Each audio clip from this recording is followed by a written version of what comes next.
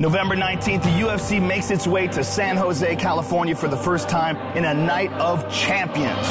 Wanderlei Silva will take on Cung Le, and Uriah Faber will take on Brian Bowles. And if that wasn't enough, another bout between two former champions. Dan Henderson will take on Mauricio Shogun Rua. Here we go!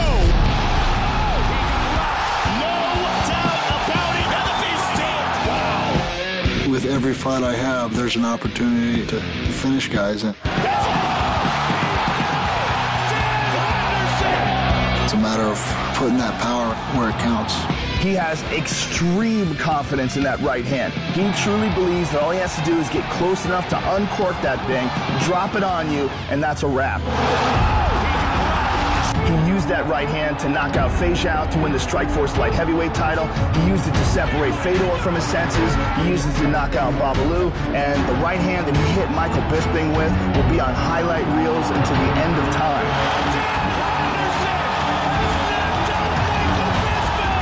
But Mauricio Shogun Rua is the best Muay Thai striker in all of mixed martial arts. Ele busca um nocaute também. Então acho que com certeza vai ser uma luta violenta. Eu gosto de assistir, então é uma luta que vocês vão adorar. Mauricio Shogun Rua got back on track with a TKO victory over former title holder Forrest Griffin in Brazil. Shogun with the big hammer. And he realizes that a victory over Dan Henderson will send him right back into light heavyweight title contention. Acho que esse é meu grande foco, é o cinturão.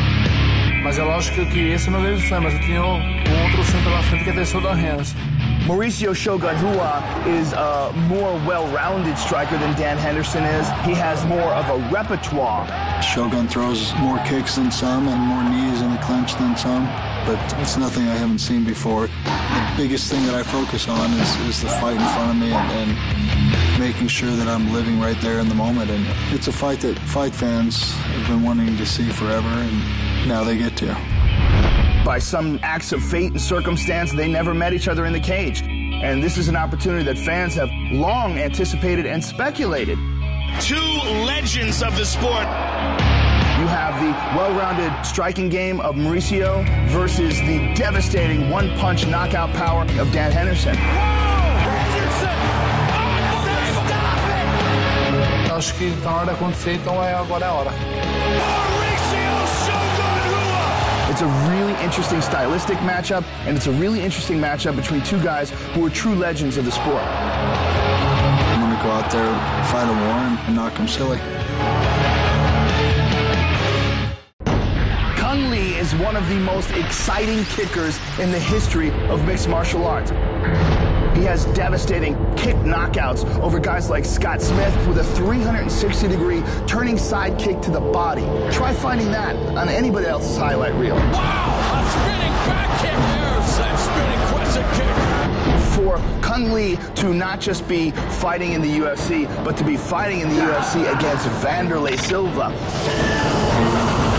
I guarantee you, the intensity in that arena that night is going to be second to none. Wanderlei Silva, of course, the former Pride middleweight champion, a guy who is one of the most aggressive, dangerous, and devastating strikers to ever compete in mixed martial arts. Cung Le can do some wild stuff, man. He's got a wild front leg side kick, throws devastating kicks, kicks really by volume, probably much more than the average mixed martial arts fighter. My fighting style is more technical, more kicks. Wanderlei's more punches. And I think the styles match up perfectly for the fans. He have one unique style. No, nobody have his style. I never fight with a guy like him.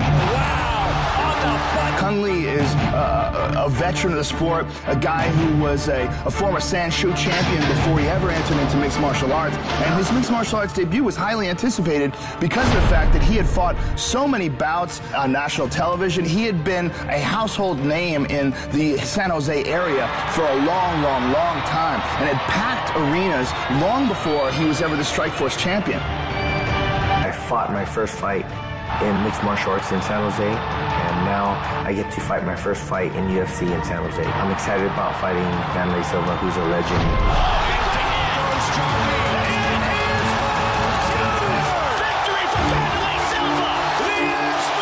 He's a guy who just runs at you, caution to the wind, guns blazing, and that's how he fights every single fight. He's a banger. He's going to come in and he's going to give it everything he has. He's going to come at me reckless with wild, heavy punches, and he's going to try to impose his will on me, and I'm going to be ready for Wanderlei Silva. Legendary kicking techniques. He got Jackson. He's a real tough guy, a real tough opponent. He used more different kicks. Now we need to be careful about his kicks. Wanderlei Silva's a swarmer. He's the type of guy who likes to get on top of you, grab a hold of you, throw devastating knees and punches and kicks. Looking to finish.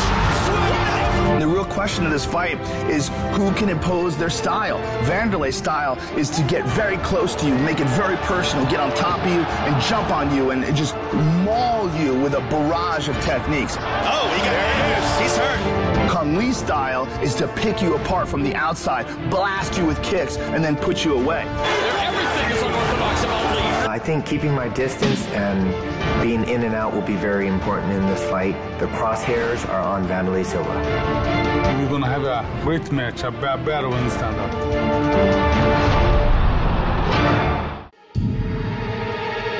This is a very, very exciting fight between two guys that are former champions. Uriah, of course, the former featherweight king, and Brian Bowles, the former bantamweight king. There's always someone nipping at your heels in this sport.